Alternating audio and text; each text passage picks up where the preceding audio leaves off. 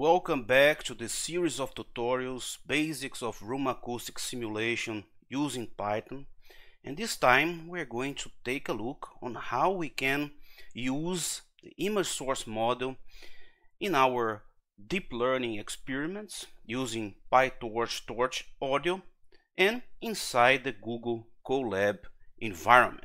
The guys from TorchAudio have been working on some prototype functions for room acoustics simulations, and they have released under the nightly unstable version some room impulse response simulation functions. One is the ray tracing, which computes energy histogram via ray tracing. We can have another tutorial about this another day, and the simulate RIR ISM that computes the room impulse response based on the image source model. TorchAudio Prototype provides prototype features that they are at an early stage. They are intended for feedback and testing, so their interface might be changed without prior notice, and usually these modules of prototypes are excluded from release. To have access to these prototype functions, we need to install nightly unstable version.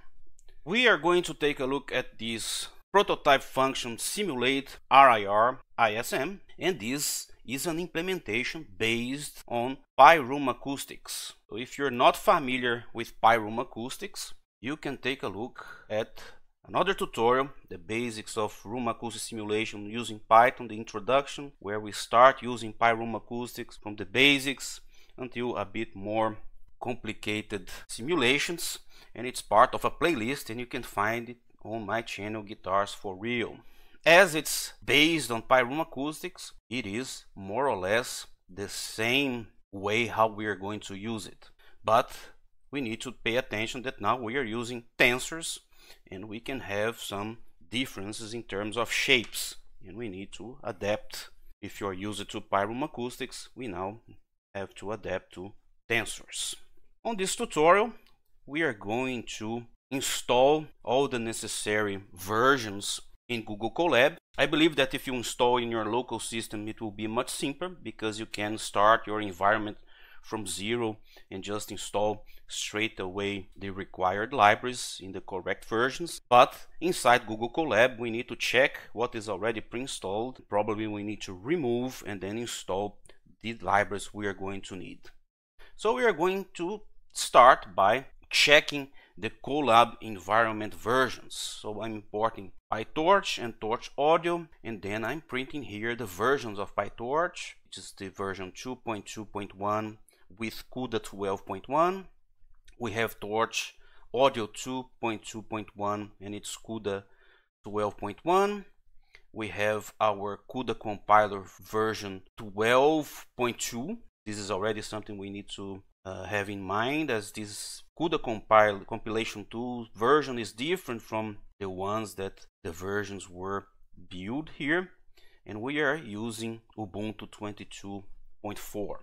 To have access to the TorchAudio nightly, we are going to build it from source. So later on we are going to clone the source code from Git, and then we are going to use our build system, and we need the CUDA compiler. One very important thing is that both of these versions were built with CUDA 12.1.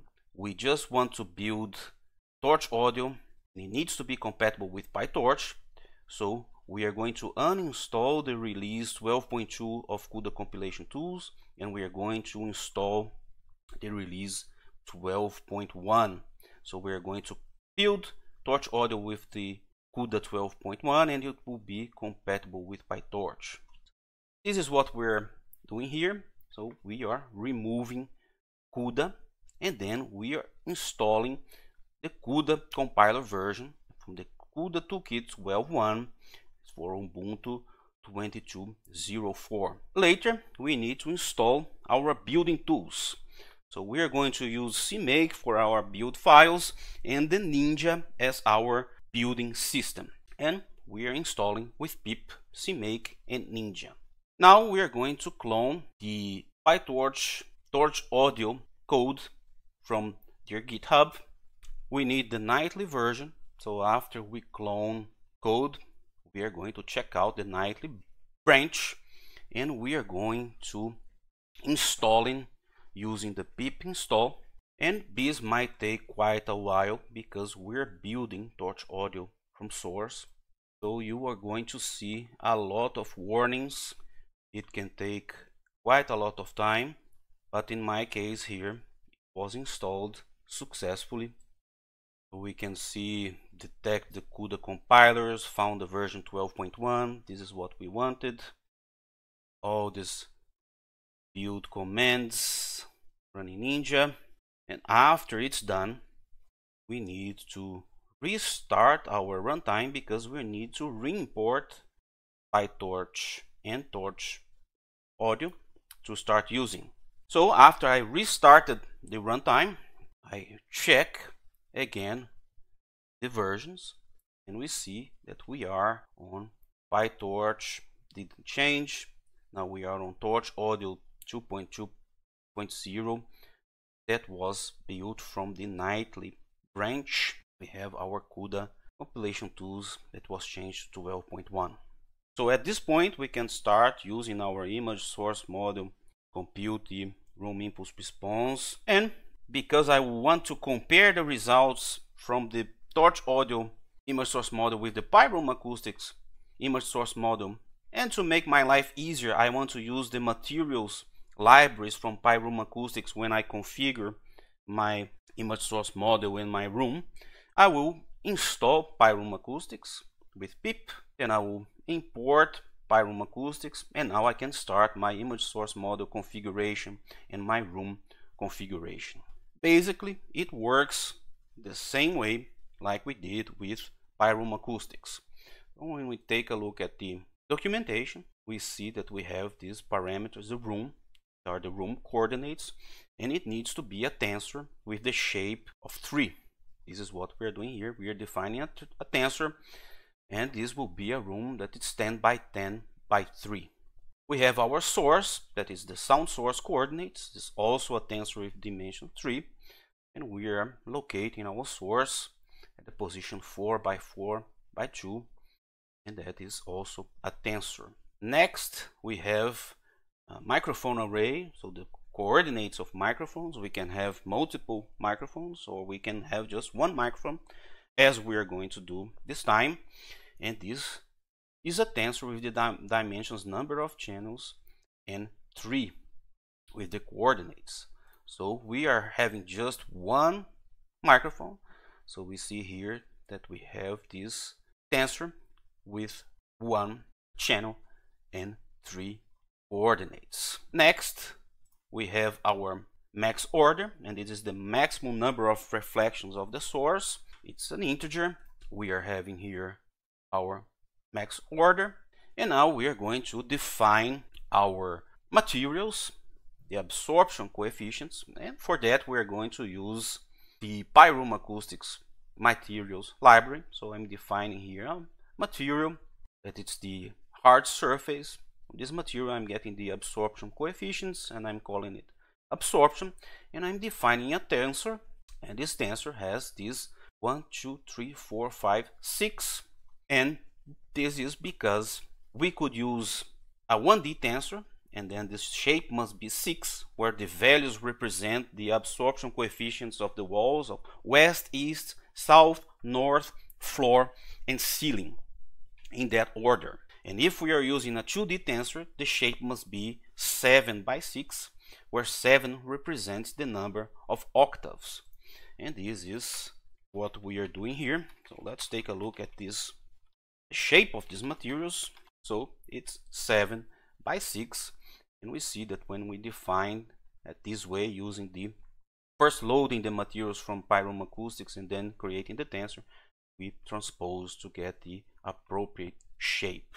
We have other parameters that they are optional, and I will not set at this time. We can set the output length and the output length of the simulated signal. If none, which is the default, will be defined as the maximum distance between image sources and microphone times the sampling rate divided by sound speed plus the delay filter length. And we can also set the delay filter length, which is the filter length for computing the sync function, and by default it is set to 81. We can also give these center frequencies of octave bands for multi-band walls. It is only used when absorption is a 2D tensor. We can set the sound speed, the speed of sound. The default is the traditional 343, and we can also set the sampling rate. By default is 16 kilohertz, and it will return the simulated room impulse response waveform, which is the tensor with the dimensions of channel and the RIR length, and the channel here, channel used for multiple microphones. So now we configured our room, and we have all the parameters for configuring the image source model. We are going to import the simulate RIR ISM from the TorchAudio Prototype function. We are going to pass the room dimensions, the source, the microphone, the max order, the materials, and then we will have our room impulse response in this variable here. Next, I'm going to plot, so I simply call PyPlot, plot, and I am having my room impulse response here. So let's check if it's really the same as if we use PyRoomAcoustics. I'm just doing this part here because PyRoomAcoustics requires a specific way how we configure the materials. So I'm defining all the materials as a hard surface. So I'm making this make materials, and then you pass the materials for each wall, and you could also change here if you want, just to simplify using the same material. And then I'm passing the same room dimensions, the same sampling frequency, the same marks order, and the same materials. I'm adding the same source, the same microphone, and then I am plotting, and I'm plotting together here the room impulse response from PyRoomAcoustics and the room impulse response from PyTorch, and they actually match quite well.